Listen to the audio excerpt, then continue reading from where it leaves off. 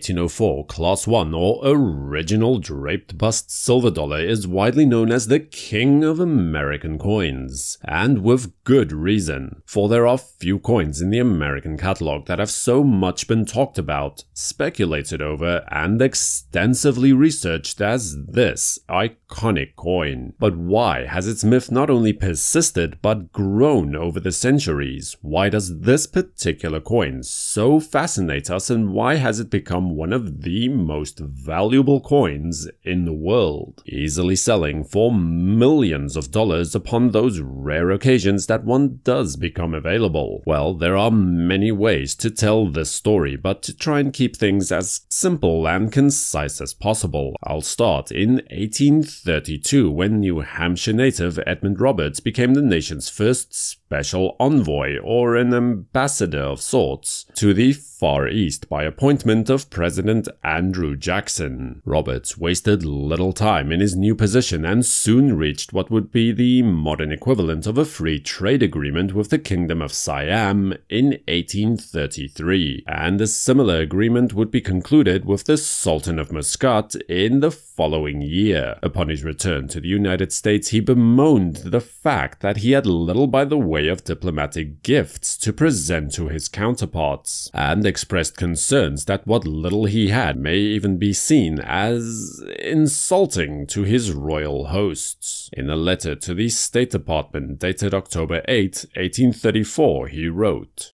"I am rather at a loss to know what articles might be most acceptable to the Sultan, but I suppose a complete set of new gold, silver, and copper coins of the United States, neatly arranged in a morocco case, and then to have an outward covering would be most proper to send not only to the Sultan, but to other Asiatics." Clearly, his concerns were taken seriously, as President Andrew Jackson himself ordered such sets to be produced. In a letter written on November the 11th, 1834, Secretary of State John Forsyth writes the following: "The President has directed that a complete set of coins of the United States to be sent to the King of Siam, and another to the Sultan of Muscat. You are requested, therefore, to forward to the Department for that purpose duplicate specimens of each kind now in use, whether gold, silver, or copper." This order was later amended to include additional sets for the rulers of Cochin China and Japan as well, for a total of 4 presentation sets. Okay, now all of this is good and well, but I hear you asking, what does any of this have to do with the 1804 dollar? Well, we'll be getting to that next. You see, there was a disagreement as to how Secretary Forsyth's order should be interpreted. Mint Director Samuel Moore and Chief Coiner Adam Eckfeldt, remember that name for a little later on in the story, both agreed that this should include 2 coins which were not actually being minted at the time, but which were authorized by Congress, namely the silver dollar and the gold eagle coins. A moratorium on the production of silver dollars imposed nearly 3 decades earlier by the then Secretary of State James Madison was lifted in 1831, but mint records reflected that no such coins were actually struck since 1804, when 19,570 coins were delivered. What those records, however, did not reflect was the common mint practice at the time to keep using older dies until they were worn out, and that the nearly 20,000 coins struck in January of 1804 were all dated 1803 instead. Thusly, no 1804 silver dollars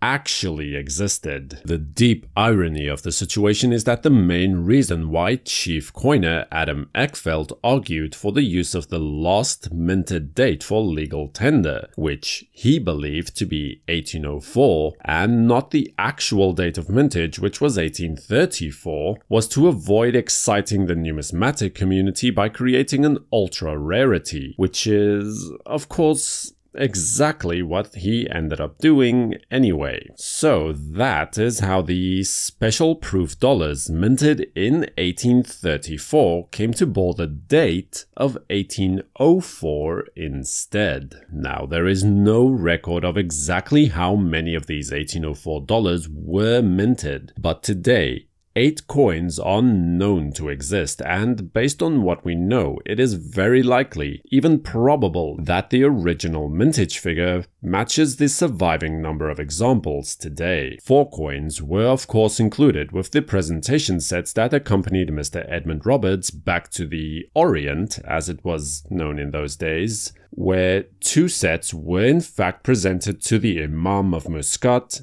and the King of Siam as planned to finalize the respective trade agreements. However, the 2 remaining sets intended for the emperors of Cochin China and Japan were never delivered to their intended recipients. Mr. Roberts contracted dysentery while on his journey and died in Macau on June the 12th, 1836, before reaching his destination. The sets were then returned to the care of the State Department aboard the USS Peacock in the same year. What precisely happened to the 2 sets after that point is a matter of pure speculation, as all evidence of them ends there. Meanwhile, the small community of coin collectors in the US were blissfully unaware that the 1804 dollar even existed. That is, until 1842, when the son of the former chief coiner Adam Eckfeldt, remember him, Jacob Eckfeldt and William Dubois,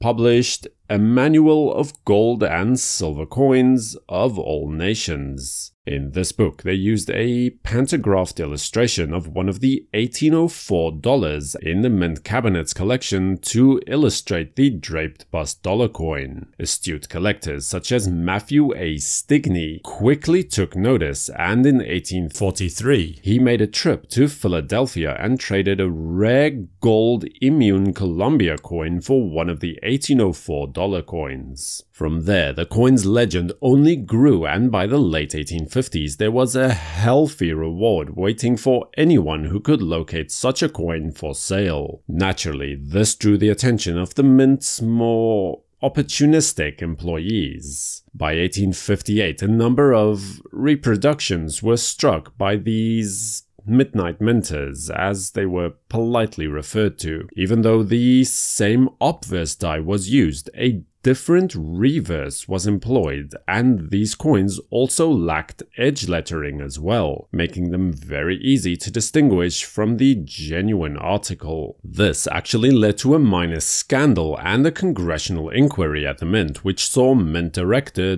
James Snowden hunting down and recovering these coins. These are today known as the Class 2 examples, and only a single coin remains extant. Currently curated at the Smithsonian Institute, it was apparently overstruck on an 1857 Swiss shooting thaler, similar to the ones shown here.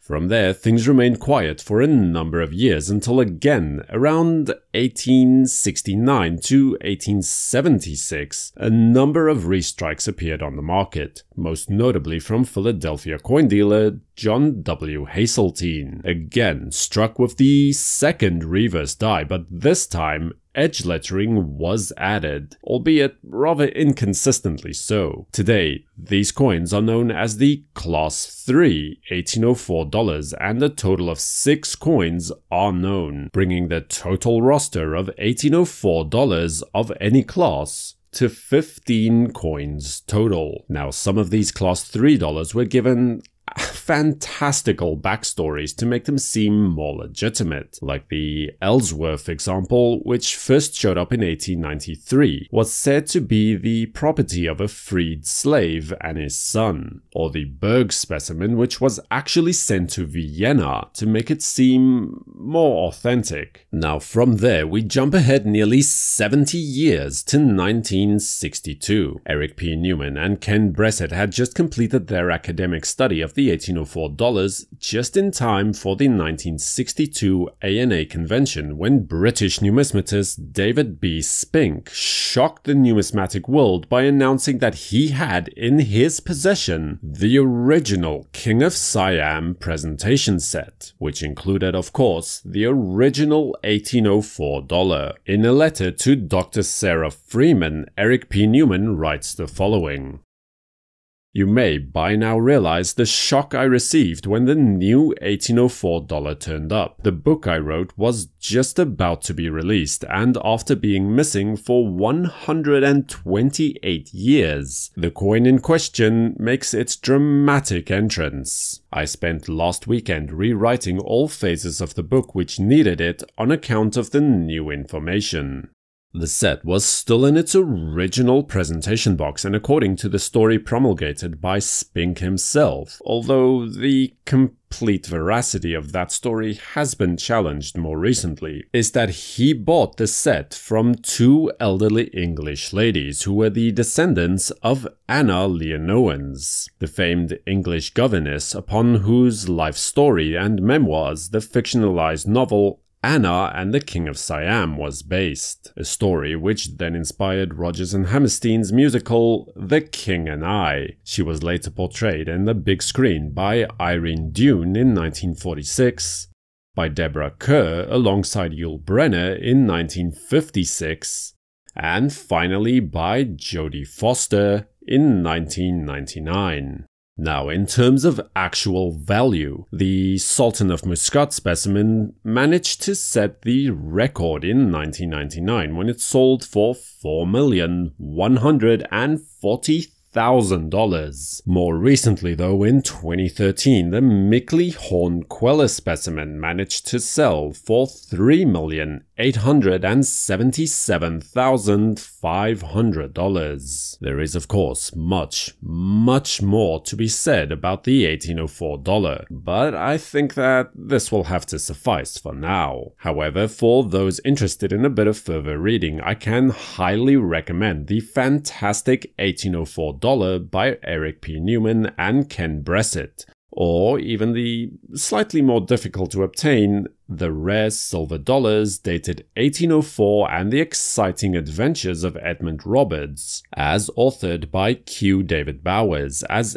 excellent resources. I'll include a link in the description should you want to take a closer look at those. It was in 1885 when an original $1804 became the first coin to sell for more than $1,000 when Henry Chapman first coined the moniker the King of United States Coins, a nickname that has persisted to this very day. This has been a World Numismatic News special presentation taking a quick look at the $1804 and its origins. If you'd like to see more content like this, then please let me know in the comment section below. Subscribe to WNN and activate notifications with the bell icon not to miss any future videos.